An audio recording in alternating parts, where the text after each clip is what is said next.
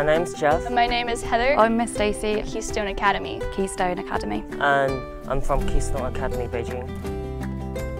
First impressions when I came into the village is that it was nothing that I'd ever seen before, and I wasn't aware of how secluded it would be.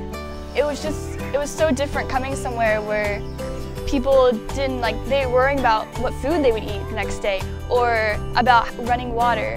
It was just different, like the problems they faced compared to the problems that maybe I face on a daily basis. The first day was, I'd say, a little bit awkward. I think we were shy of them, they were shy of us. But it's got easier. I think it's just lots of this, like, thank you, thank you, thank you, all the time. The first time for me to live as a guest, it's a really good experience, and the host family is really nice to us too.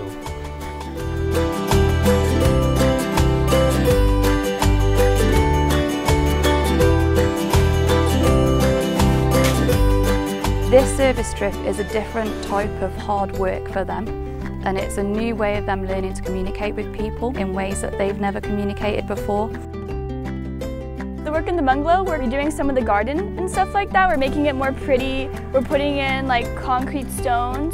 I've never done works like this before because I grew up in the city.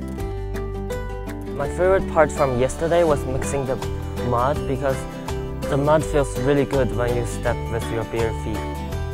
It feels so cool knowing that throughout this whole thing, volunteers have made this whole thing come together, and that it's helping. And it's so nice to be here in the village and see how the work we're doing is helping the people around us. You know, not just giving money to organizations.